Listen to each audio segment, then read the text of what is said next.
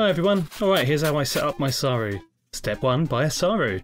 Step 2, find a working micro SD card reader that works, not like these cheap pieces of crap. I did eventually find one that works. Put your micro SD card into it and plug it into your PC.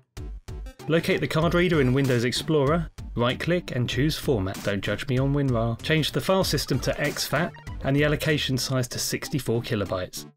Give it a sensible name like SAROO. Press start, double check it's your SD card you're formatting and not an important drive, and confirm with OK. Once formatted, open the drive and create a new folder called SAROO. Within that folder, create two new folders, one called ISO and one called Update. Head over to GitHub for the latest SAROO firmware, link in description, and download the latest zip file under Asset. I've translated the page from Chinese, but it wasn't as exciting as I'd hoped. Anyway, right click, save it wherever. Don't be that guy that saves it to your desktop though. I've already done this in a test run, so ignore that. I'm just going to save over it. With that downloaded, open the zip and click through to the three files. Drag them into your own SAROO folder on the SD card.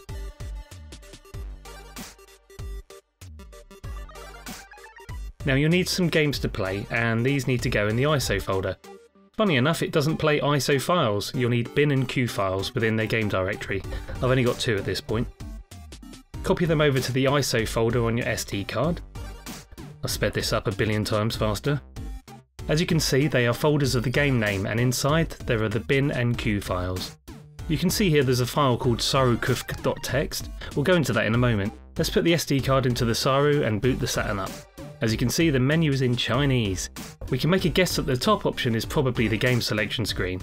And it is. The eagle-eyed among you will notice that they're not in alphabetical order. Not an issue here, but if you had more games it might be. So with the SD card back in the PC, let's open the config file. Notepad is fine. At the top it lists available configurations and examples. Note the top example is showing 1 is English for the language selection. So scroll down to the global settings and under language ID change 0 for Chinese to 1 for English. If you add sort_mode equals 1, then that forces alphabetical order.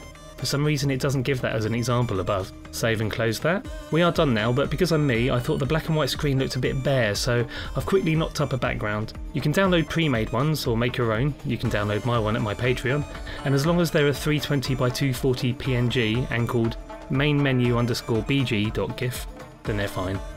Now let's put the SD card back into the SAROO and the SAROO back into the Saturn, and our finger on the power button.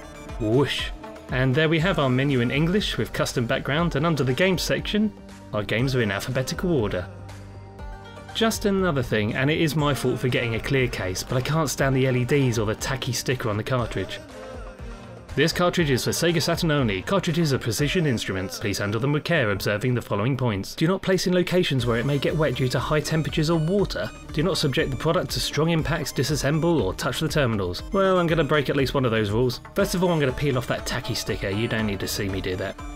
Even with that off, look at this awful tacky LED mess. I'm going to cover them up. Obviously you need to break the rule about opening it up, which is as easy as removing two screws and sliding the front down.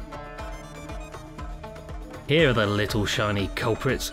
I was going to use electrical tape, but that's literally tacky, as in they come off eventually leaving tacky residue. I'm going to use some black acrylic paint. The black nail varnish I have is rubbish. Now acrylic paint I believe is suspended in water, so I'm going to be very sure that this is dried thoroughly, otherwise it'll act as a short. With those blobs thoroughly dried, I put it back together. By the way, I wouldn't recommend doing this until you're sure your SAROO is working.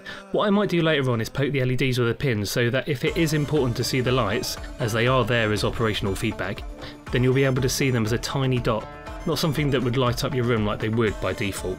There it is, back in, and now it blends in so much better with the Saturn itself.